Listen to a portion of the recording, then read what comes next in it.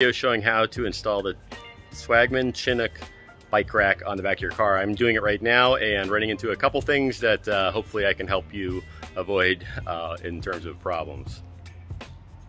The first step is to insert the bike rack into your hitch and make sure you have it aligned like this. So this part should be on top. I actually started off with it flipped upside down and that caused problems. So make sure you have it this part on the top and then the thin arm going into the hitch. I actually also had it where this was going in first. It fits into there and that's backwards. Don't put that into your hitch. Put the long thin arm into the hitch and then put your locking pin in from the right, and then you can put your locking cap in on the left, and make sure you put the small washer behind the bolt. The next step is to put this long swing arm on top of the hitch or the rack, and just make sure when you put it on, the bolts should go in from the left. There's a square hole that these will fit into to lock it in place, and then use a 13mm wrench or socket wrench to put the nuts on. Make sure you have the locking washer behind it to hold it in place, and then tighten down securely. The next step is to assemble this crossbar, and it's pretty simple it seems. There's a male and a female end. The two connect right here, and the key point is when you put them together, they obviously will fit in any orientation. There's nothing to prevent you from twisting it, but you want them to be facing in the same direction. And how you know that they're facing in the same direction? It might not seem so intuitive right now at this stage of the assembly, but it'll come back to you later if you do it wrong.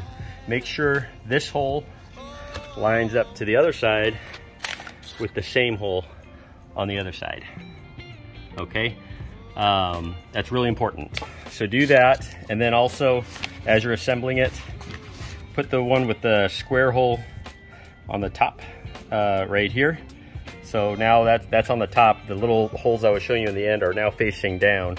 Put the one on the right face with a square on the top, and the one on the left with the round hole facing forward. So now we'll put it into the assembly, just like this.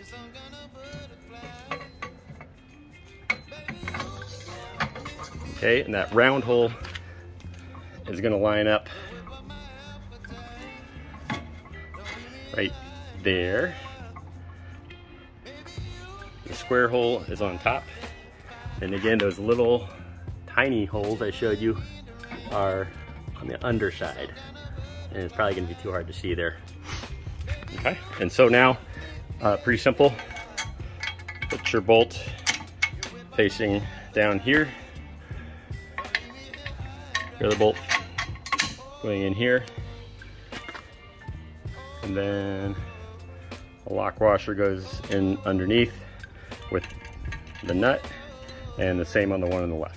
So I can't do this with one hand, but you get the idea. Next step is you have a long hook and a short hook. Put the long hook facing the vehicle onto the upright arm, and then the short hook goes the other direction towards the back of the car. The next step is to put on the wheel trays, and what the instructions tell us to do is to have the up sweep pointing toward the center of the bike rack. It seems backward to what I expected, but they do say to put the up sweep towards the center of the bike rack. And the other thing I'd say is just for like the interior bike, have them both on one side. So relative to the outside bike, I have the bracket for the inside bike to the right, and the same thing on this side. The inside bike is to the right of the two wheel trays. And so that's my suggestion. And you can obviously, once you put your bikes on, adjust these using these little knobs. The last step is to swing down the upright bar, lift up this latch and bend it down.